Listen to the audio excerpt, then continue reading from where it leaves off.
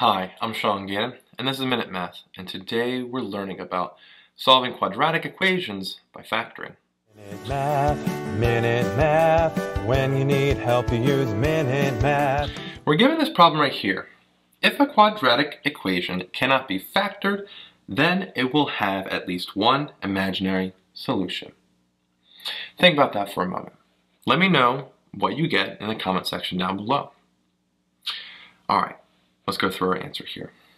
So let's go see if we can find this to be false. We have to find an example of a quadratic equation that cannot be factored, but if it doesn't have an imaginary solution, it's only real solutions, then we're good.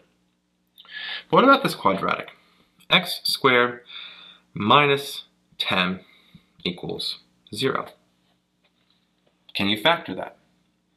Well, no. No two numbers multiply to be negative 10 with real solutions, right? It'll have real solutions, but like in factored form, nice and neat. No two numbers multiply to be negative 10, but add to be 0.